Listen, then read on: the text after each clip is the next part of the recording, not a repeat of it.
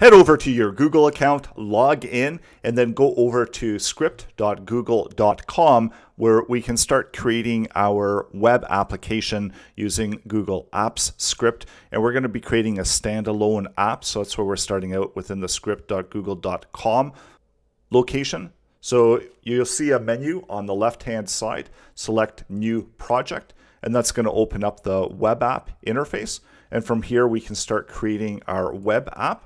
I'm just going to call it Web App Tester and hit OK. So it's going to give me the project name. And then I'm also going to minimize some of the aspects of the editor so that there's more space to see the code that's being written.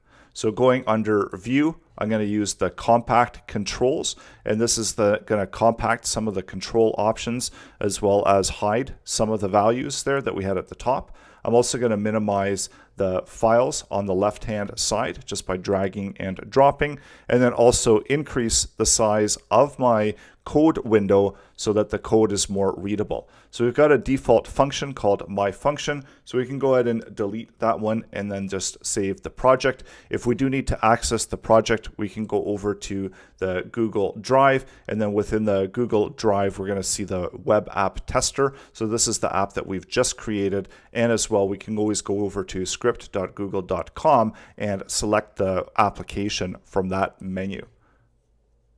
So once you've set up your basic shell of your standalone script, you're going to be ready to move on to the next lesson. We're going to create our web application using the default doGet function, and we're also going to be picking up some of the request parameters, and that's all coming up in the next lesson.